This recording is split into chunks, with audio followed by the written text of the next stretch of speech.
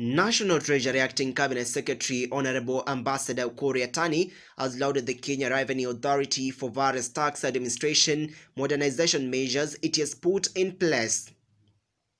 The acting cabinet secretary was on a familiarization tour on the KRA operations at the inland container depot in Embakasi today, said the automation of tax administration functions is key in enhancing both transparency and efficiency. He added that automation of KRA processes has reduced human intervention in handling cargo right from the port of Mombasa to the ICD and other destinations.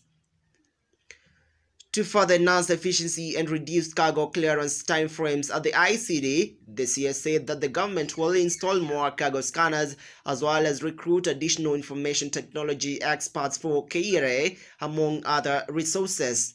Minimized.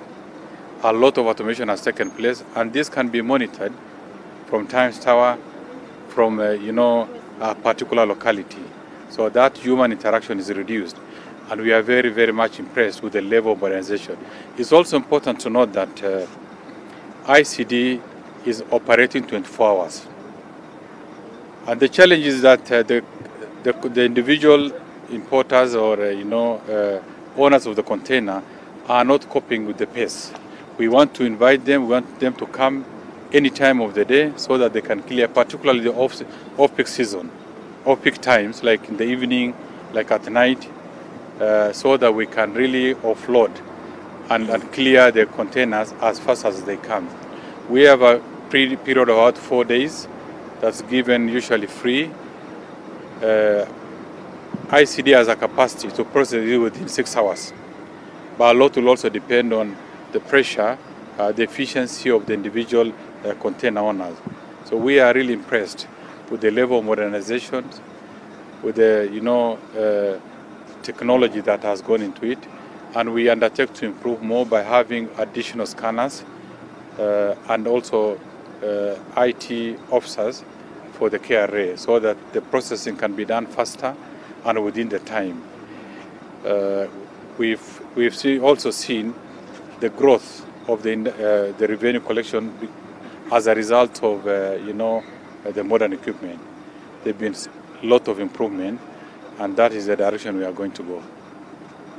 The acting cabinet secretary further lauded partner government agencies involved in the process of handling cargo, including the Kenya Ports Authority and the Kenya Bureau of Standards, for working in synergy with KRA to enhance efficiency. The CS stated that the government's goal is to make Kenya a center of excellence in trade facilitation, since it is the hub of the East Africa community.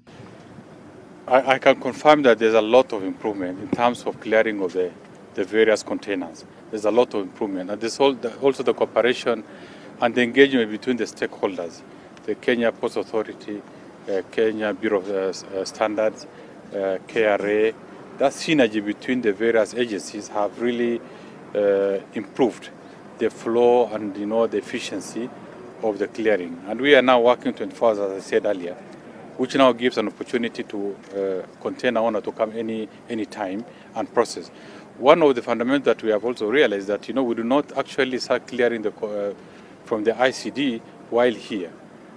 It starts all the way from at the time the manifest is launched.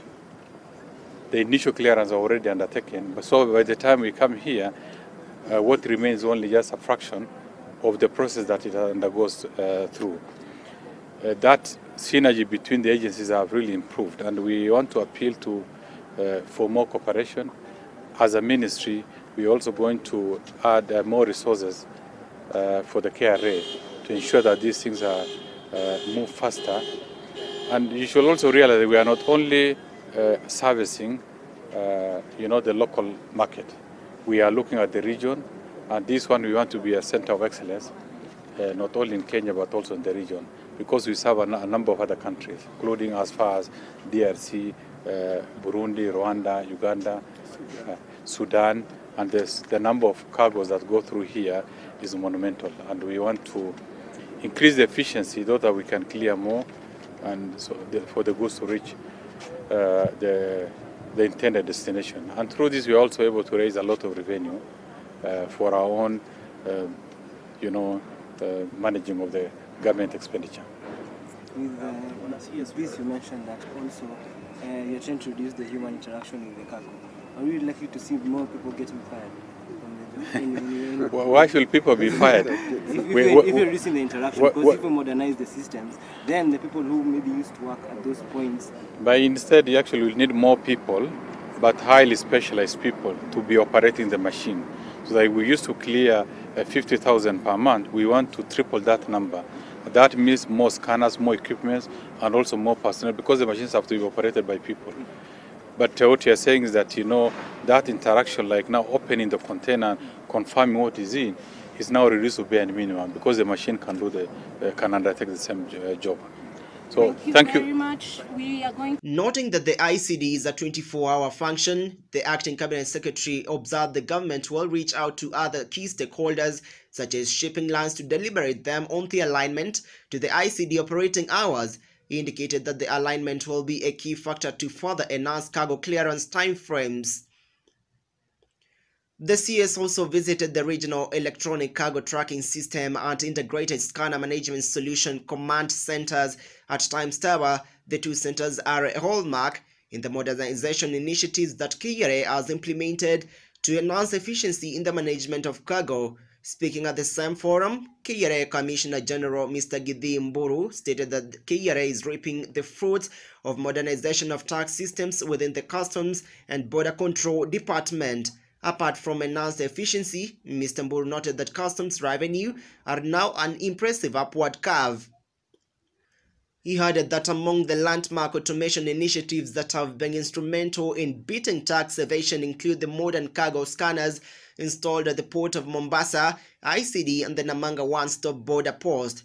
The Commissioner General noted that installation of cargo scanners has gone a long way in stamping out malpractices such as misdeclaration and under-declaration of cargo. To further take the efficiency a notch higher, the Commissioner said the KRA is in the process of procuring additional scanners for installation at all border points.